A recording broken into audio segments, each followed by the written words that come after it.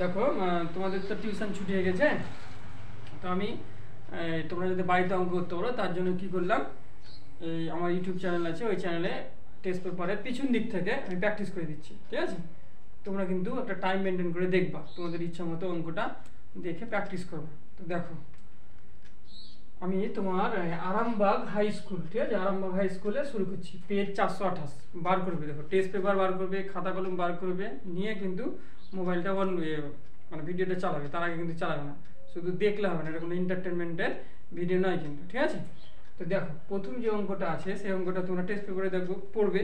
দেখো আমি যখন তোমাদের পেজটা বার করতে বললাম, তোমরা যাতে এই ক্লাসটা অনেকটা অফলাইনের মতো লাগে, ঠিক আছে, অফলাইনের মতো কেমন করে লাগবে, যে এই যে আমি অঙ্কটা আরামবাগ হাই স্কুল খুলতে বললাম, পেজ 428 খুলতে বললাম, এটা খুলবে না, খুলে তোমরা কি করবে, ভিডিওটাকে পজ করবে, অঙ্কটা পড়বে। ঠিক আছে, অঙ্কটা পড়ার পরে আমি যখন সলিউশনটা শুরু করবো বলবো, তখন তোমরা আবার পজটাকে শুরু করবে। ঠিক আছে, স্টার্ট করবে ভিডিওটা, স্টার্ট করার পরে তোমরা এই সলিউশনটা দেখবে। ঠিক আছে, তো অঙ্কটা তোমরা পড়েছো, দেখো কি বলেছে, কোনো ব্যবসায়ে এ 1800 টাকা কিছু সময়ের জন্য, বি 1000 টাকা 9 মাসের জন্য নিয়োজিত করলো, উভয় লাভের পরিমাণ সমান হলে এর টাকা নিয়োজিত হয়েছিল কত দিনের জন্য। তো কি উভয়ের লাভ সমান, তার মানে কি দেখো আমরা লাভ সমান, তার মানে কি ও যদি x টাকা পেয়েছে, হ্যাঁ ও যদি a x টাকা পেয়েছে, তো ধরো b ও x টাকা, ও p টাকা পেয়েছে, তো ও ধরো p টাকা পেয়েছে, তাহলে ওদের যে মানে টাকা পাওয়ার অনুপাত সেটা 1:1। তাহলে টাকা পাওয়ার যে অনুপাত, লভ্যাংশের যে অনুপাত হয় আর এই মূল্য তোমার আসলের যে অনুপাত হয় সেটা কিন্তু একই। ঠিক আছে, তার জন্য কি করলাম, আমি অত সাথে লিখিনি, তোমরা তো বুঝতে পারবে, আমি টিউশনে করিয়েছি।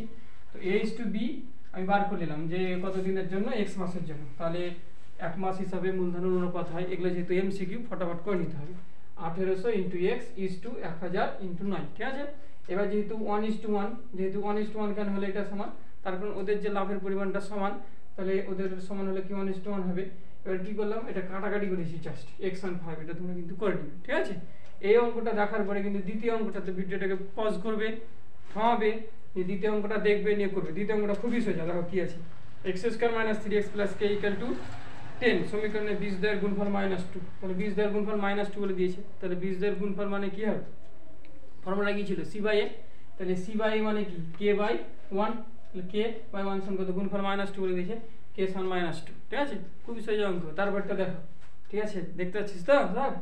এবার এইদিকে দেখ, এইদিকে 3 নম্বর যে অঙ্কটা আছে সেটাতে বলে দিয়েছে কোনো বৃত্তের একটি জায়ের কেন্দ্র থেকে দূরত্ব ব্যাসার্ধের দৈর্ঘ্যের অর্ধেক, কেন্দ্র থেকে দূরত্ব ব্যাসার্ধের অর্ধেক বলে দিয়েছে, আর ব্যাসার্ধটা কিন্তু x বলে দিয়েছে ওরাই, তাহলে এটা x, তাহলে এটা x/2, তাহলে এই যে এইটা কত হবে, এটা কত হবে, এটা আমরা যে এর ফর্মুলা তোমার পিথাগোরাসের যে ফর্মুলা আছে, লম্ব স্কয়ার প্লাস ভূমি স্কয়ার অতিভুজ স্কয়ার, ওকে ডাইরেক্ট করে দিলাম, কিন্তু এটা থেকে এটা বাদ দিয়েছি, এটা দিলাম। ঠিক আছে, এবার হতে কি বলেছে এখানে, তোমার বলেছে জ্যাটির দৈর্ঘ্য, তাহলে জ্যাটির দৈর্ঘ্য কত হবে, আমাদের এটা পেয়েছে, এটার সঙ্গে ডবল করে দিবি, তাহলে ডবল করে দিলে কি হবে, 2 2 কেটে হবে, তাহলে জ্যাটির দৈর্ঘ্য কত হবে, জ্যায়ের দৈর্ঘ্য তো হবে জ্যা সমান হবে 2 × √3x/2, 2 2 কেটে হবে √3x, এটা জ্যায়ের দৈর্ঘ্য হবে। ঠিক আছে, অপশন দেখে দিবি।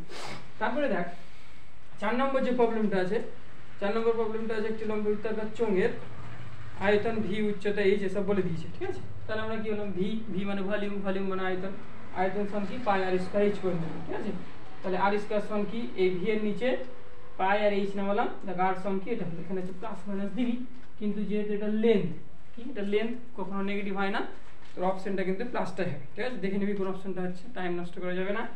তারপরে তো চলে আয় 6 নম্বর অঙ্ক। 6 নম্বর এখানে একটু মিস হয়ে গেছে, 5 নম্বর একটা অঙ্ক আছে নিচের দিকে করে দিয়েছি, পরে বোঝাচ্ছি। 6 নম্বরটা দেখ, 6 নম্বরের যে অঙ্ক আছে সেটা একটা সামেশনের অঙ্ক দেওয়া আছে, নিয়ে x বার চেয়েছি, কত বার চেয়েছে, x বার চেয়েছি। ঠিক আছে, x বার মানে কি, summation fi xi by summation fi, এটা x বার। ঠিক আছে, তো এখানে কি সামেশন xi করতে পারিস, তো fi xi যদি মধ্যক টধ্যক না পাস তাহলে কি শুধু এটা হবে। ঠিক আছে, এটা হবে সামেশন xi হলো।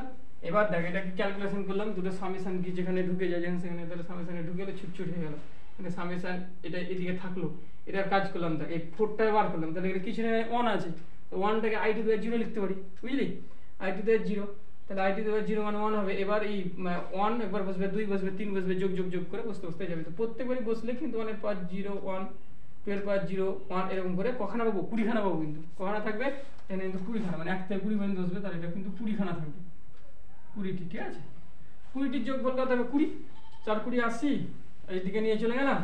এবার এখানে যেহেতু x বার বার করতে হবে, তাহলে fi দিয়ে ভাগ করতে হবে। fi কত? 1 থেকে 20 পর্যন্ত, তার জন্য 20 দিয়ে উভয় পক্ষে ভাগ করলাম, তো x বার সমান থাকলো 9/2 পেলাম। এটা একটু আলাদা টাইপের অঙ্ক, ভালো অঙ্ক। ঠিক আছে, এটা দেখবি। আর এই যে 5 নম্বর অঙ্কটা বলে দিচ্ছি, যেটা মিস হয়ে গেছে এমসিকিউ এর, সেটা দেখ নিচের দিকে করে দিয়েছি। কিছু না, তোদের ত্রিভুজের 3টে কোণের সমষ্টি তোরা জানিস 180 ডিগ্রি। এবার ওইখান থেকে যে কোণ দুটো দেওয়া আছে না, ওই কোণ দুটো যোগ করলাম। পাতি যোগ জানিস তোরা, 6 4 10, 5 6, এটা 60 সেকেন্ড হলো, এটা 59 মিনিট হলো, 74 ডিগ্রি হলো। তাহলে এটা 60 সেকেন্ড মানে 1 মিনিট, এখানে 1 মিনিটটা দিয়ে দিলাম, তাহলে 1 মিনিট এখানে দিলে 60 মিনিট হয়ে যাবে। 60 মিনিট হলে 1 ঘন্টা হলো, 75 ডিগ্রি হয়ে গেল। বুঝতে পারছিস না? তাহলে 180 থেকে 75 বাদ দিলাম, 105। 105টাকে তোরা রেডিয়ানে করে নিবি। রেডিয়ানে তো জানিস 180 ডিগ্রিতে পাই রেডিয়ান, 1 কত আর 105 কত করে নিবি, খুবই সোজা। ঠিক আছে, যেহেতু তোরা এটা কিন্তু প্র্যাকটিস, বারবার মাথায় রাখতে হবে, এটা টেস্ট পেপার। হ্যাঁ, এটা প্র্যাকটিস।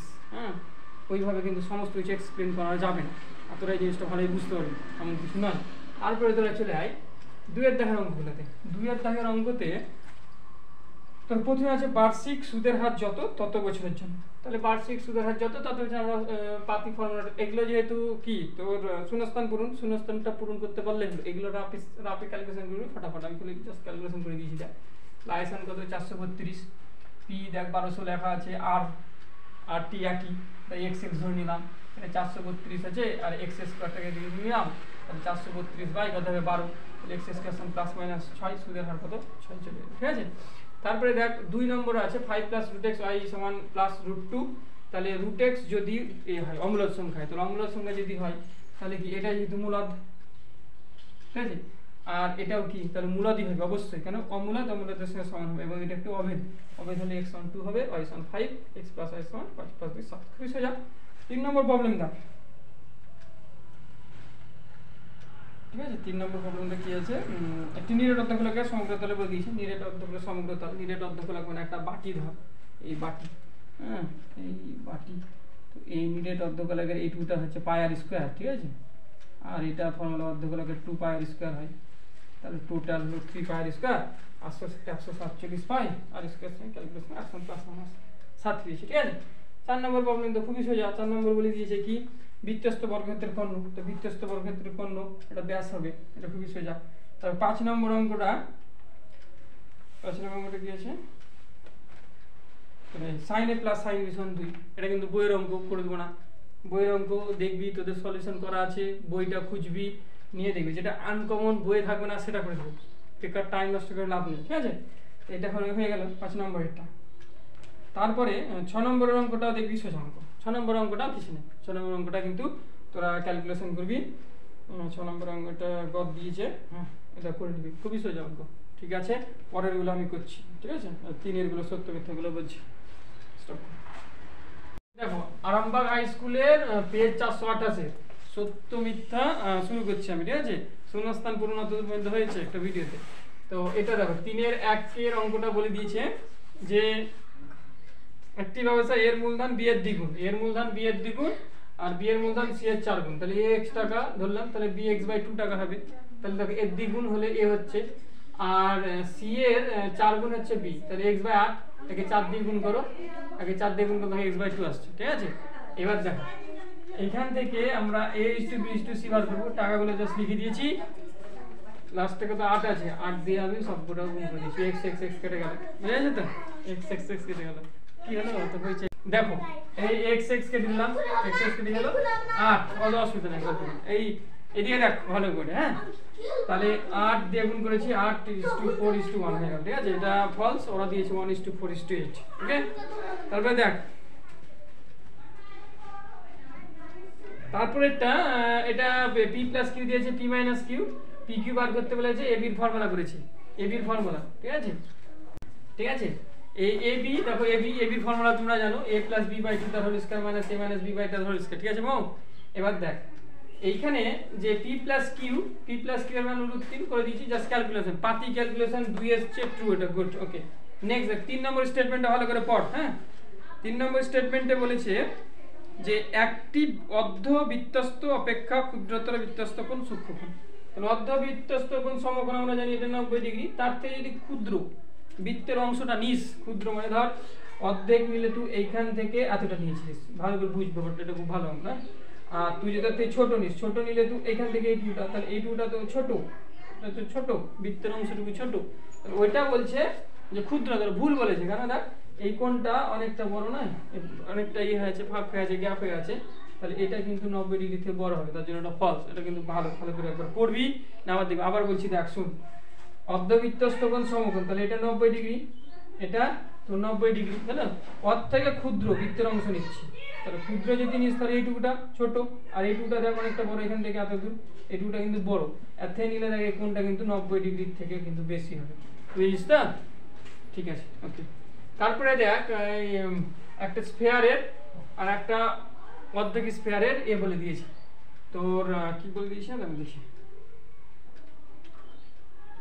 অনুপাত বলে দিয়েছে সমগ্রতলে। তো তোরা জানিস পুরোটার ক্ষেত্রফল 4 পাই স্কয়ার, আর যদি হাফ হয় নিরেট, যেহেতু নিরেট তাহলে এইটুকু তোর তো হবে, তাহলে নিরেট যেহেতু এটা 3 পাই স্কয়ার, তাহলে 4 পাই ক্যান্সেল, সরি 4 পাই তো ক্যান্সেল হবে না, তো পাই ক্যান্সেল হবে, পাই ক্যান্সেল হবে, 2 এর স্কয়ার 2 এর স্কয়ার 4 3 এটা 2, ঠিক আছে? তারপরে অঙ্কটা 6 ট্রু, 6 কি আছে 6 6 6 সমযোগী পরিসংখ্যা লিখেছি তো, দেখ কোনো তথ্যের মধ্যে, হ্যাঁ সমযোগী পরিসংখ্যা তুই মধ্যে নির্ণয় করতে পারবি, ওই জায়গাগুলোতে দেখিয়েছিলাম, ঠিক আছে?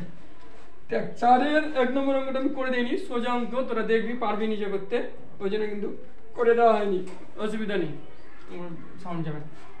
এইদিকে দেখ পিতা সোমা বলে দিয়েছে 2:3, সোমা রিনা নাকি রিনা বলে দিয়েছে, তাহলে এইটা কি করব, একই করবো, ধর A:B B:C থাকতো না, A:B:C বার করতে, ওইরকম টাইপের অঙ্ক এটা। তাহলে এটা এখানে কত আছে 4, এটা দিয়ে 4 দিয়ে গুণ, এখানে কত আছে 3, 3 দিয়ে গুণ করেছি, তাহলে এটা যদি তুই গুণ করিস তো পাবি কত, দেখ এখানে পাবি তুই 8:12 পাবি, ঠিক আছে? আর এদিকে তুই 12:15 পাবি, বুঝলি? তারপরে এখানে দেখ, তাহলে P পিথা, S for Soma, R for রিনা, তাহলে P:R, S:R, এটা 8:12, ঠিক আছে? তো কিছু জানবো। তারপরে 3 নম্বর অঙ্ক দেখ, 3 নম্বর অঙ্কটাতে y - z সমানুপাত 1/x দেওয়া আছে, z - x সমানুপাত এটা দেওয়া আছে, এতে বলেছে ভেদক মানে ভেদ ধ্রুবকগুলোর মানে যোগফল, তাহলে y - z সমান দিলে একটা ধ্রুবক পাবি, k1 দিয়েছি, এটা k2 দিয়েছি, এটা k3 দিয়েছি, ঠিক আছে? k1 এর ভ্যালু বার করেছি, x টা দিকে চলে গেল, y টা দিয়ে চলে গেল, z টা দিয়ে চলে গেল, ঠিক আছে? তারপরে দেখ k1 k2 k3 মানগুলো বসিয়ে দিয়েছি, ক্যালকুলেশন করেছি, 0 এসেছে, খুবই সোজা অঙ্কটা, হ্যাঁ? তারপরে দেখ 4 নম্বর অঙ্কতে বলে দিয়েছে যে দ্বিঘাত সমীকরণের বীজদ্বয়ের মধ্যে সম্পর্ক, এটা একটা দ্বিঘাত সমীকরণ, এর বীজের সম্পর্ক নিবে। তো বীজের সম্পর্ক মানে খুবই সোজা, যখনই ম্যাথমেটিক্সে কোনো সম্পর্ক বলবে তখনই মাথায় আনবি সমীকরণ আনতে হবে।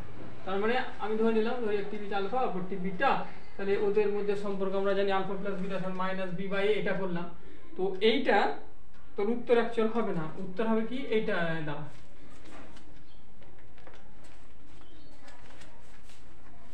উত্তর এইটা হবে না, কেন? এটা যদি করি সম্পর্ক নির্ণয় করি, তাহলে এখানে দেখ এটা তো চিনি না, এটা থাকলে হবে না। আর এখানে যদি তোর আলফা ইনটু বিটা সমান c/a, দেখ c/a, c মানে a আর a মানে a, তাহলে এটা বা এটা কেটে গেল, তাহলে কত হলো, এটা 1, তাহলে আলফা ইনটু বিটা সমান এটা সম্পর্ক, হ্যাঁ? উত্তর আমি দেখলাম এটা লেখা আছে যে বীজদ্বয় একে অপরের অনন্য, অনন্য কিন্তু তুই যদি আলফা সমান বার করিস এখানে, তাহলে 1/β পাবি, তাহলে অনন্য, তো তুই তার উত্তর মালা পাবি না, যে উত্তর দেখবি এইটাই সম্পর্ক বলে লিখে দিবি যে যতটুকু পাবি, ঠিক আছে?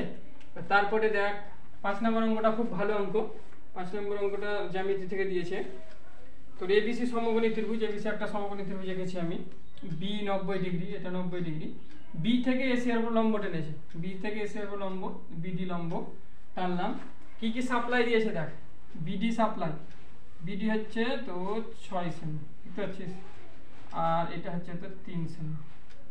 হ্যালো, এবার আমরা একটা বুদ্ধি করে সদৃশ্যতার অঙ্ক এটা, হ্যাঁ? ADB আর ABC ত্রিভুজ দুটো চুজ করলাম, এই দুটো ত্রিভুজ দেখ সদৃশ, ভালো করে লক্ষ্য কর, এই ত্রিভুজ দুটো সদৃশ কেমন। ত্রিভুজ যদি তুই ADB নিস, এখানে নিচ্ছি আমি ADB, সদৃশ চিহ্নটা লিখে দিচ্ছি যেহেতু হবে ধর, আর ABC, দেখ ADB ত্রিভুজের এটা 90 ডিগ্রি, এটা 90 ডিগ্রি, এটা 90 ডিগ্রি, আর এবিসি ত্রিভুজের এটা 90 ডিগ্রি, তাহলে একটা কোণ সমান হলো। আর এটা কমন কোণ, এটা কি কমন, দুজনেরই আছে, তাই দুটো মিনিমাম যদি কোণ দেখাতে পারিস তো সদৃশ, তাহলে এটা সদৃশ। সদৃশতা হলে কি হয়, ওদের বাহুগুলো প্রপোর্শনাল হয়, অর্থাৎ সমানুপাতে থাকে। তোদের বাহুগুলো দেখ সমানুপাতে আমি করছি, দেখ এবি বা এডি, এবি মানে এই যে ত্রিভুজ এডিবি ত্রিভুজের এটা অতিভুজ কিন্তু, আর এডি তাহলে এটা লম্ব ভূমি যাই হবে। আর এবিসি ত্রিভুজের এসি অতিভুজ, ওপরে অতিভুজ নিয়েছি, এর অতিভুজ নিতে হবে, হ্যাঁ এর অতিভুজ ওপরে অতিভুজ, দেখ এবি নিয়েছি, এটা এবিটা হচ্ছে আর কি লম্ব, বুঝলি। এবার দেখ এবির ভ্যালু কত, √45, কি করে পেলাম, এটা 3, এটা 3, এটা 6, তাহলে এটা যেহেতু অতিভুজ 90 ডিগ্রি সামনে যেটা থাকে সেটা অতিভুজ, অতিভুজ মানে কি লম্ব স্কয়ার প্লাস ভূমি স্কয়ার, 9 + 36 √45, ঠিক আছে। এবার এখান থেকে দেখ এসি বাই এবি, এবার এবির ভ্যালু কত √45, এডির ভ্যালু কত, এডি 3, আর এসি বের করব এবি 45 যদি গুণ করিস কোনাকুনি তাহলে কত আসবে, শুধু 45 আসবে, আর নিচে 3 15 এসি, ঠিক আছে। আর কত অঙ্ক আছে, আর 6-7টা চেক করে দিচ্ছি,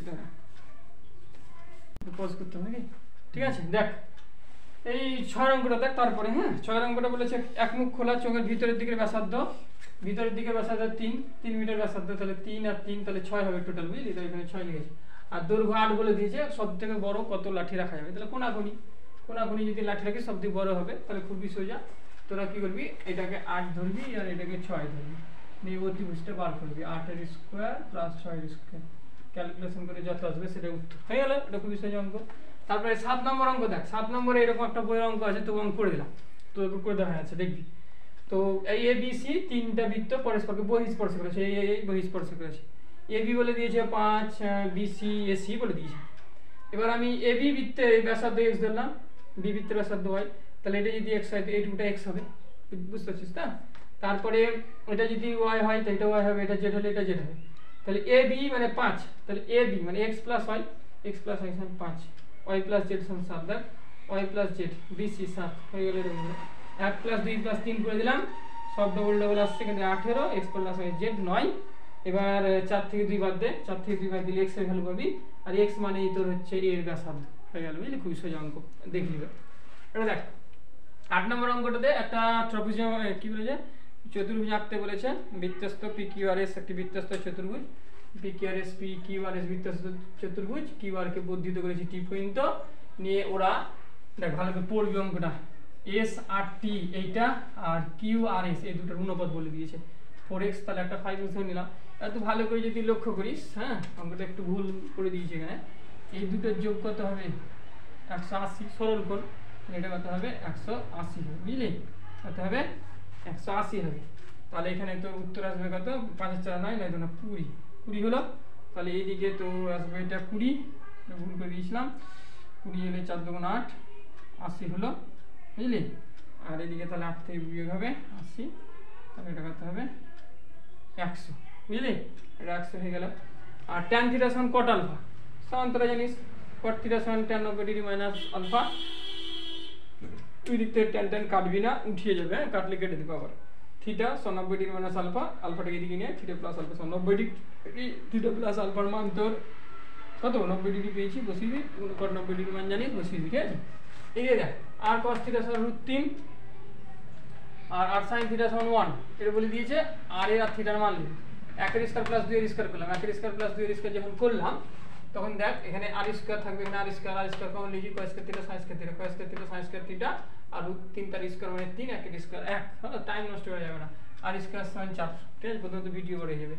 আর r sin plus minus 2, r = 2, যেহেতু r greater than 0, তার কারণ তোরা r greater than 0 এটা জিনিসটা আরো ডিটেইলসে পরে জানবি, সময় নষ্ট করা যাবে না। 1 নম্বর r সমান করে 2, তাহলে 1 নম্বরে r সমান 2 বসিয়ে পাই, তাহলে এই 2 cos θ, আর এই যে 2 cos θ √3, cos θ √3/2, cos θ cos 30 degree, θ সমান cos 2 দিক থেকে বাদ দিয়ে দিলে θ সমান 30।